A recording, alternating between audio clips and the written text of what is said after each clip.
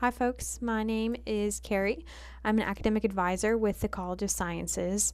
I am here to chat with you today about the new Biomedical Sciences major with a pre-health concentration that is being rolled out for the 2020-2021 academic year.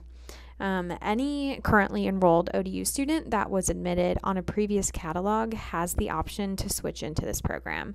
So to determine if that's the best move for you, I want to highlight the differences between being a biology major on a previous catalog and this program. So the biomedical sciences major with a pre-health concentration is suited for students with an interest in applying for medical school, both MD and DO, optometry school, dental school, or pharmacy school after graduation. The curriculum outlined here is really what advisors have been guiding students to do who are pre-health bound. So now it's just articulated more clearly of what that pathway forward looks like. So we're going to start at the bottom with the general education classes. In short, there hasn't been any changes there, which is great. Where the first changes start to show up is in the departmental requirements. You still need to take General Chemistry 1 and 2.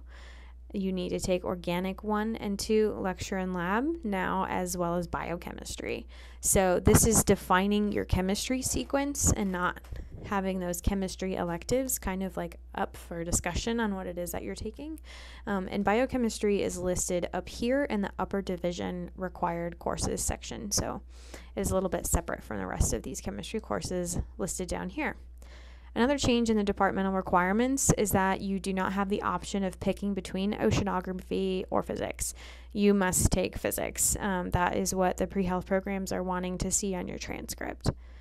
Moving up to the top of the page, things change a little bit more. Bio 1 lecture and lab is still required, but the core 4 classes that were previously ecology, evolution, cell biology, and genetics have changed.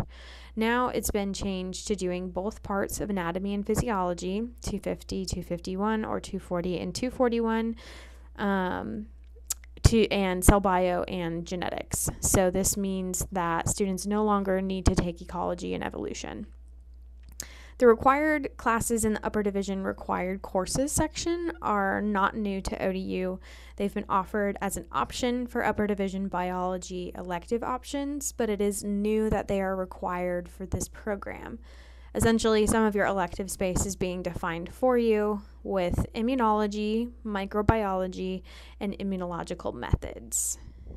So let's scroll on down a little bit further.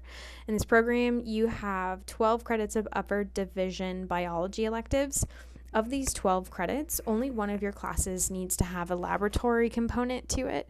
You'll notice in the section above that 2 of the classes you need to take, micro and immunological methods, are lab courses. So you're still doing 3 labs. You just have already knocked 2 of them out in the required coursework, so you only need to pick 1 more. As always, any class that has an asterisk denotes that it has lab designation, and anything with a W counts towards your 1 required writing intensive.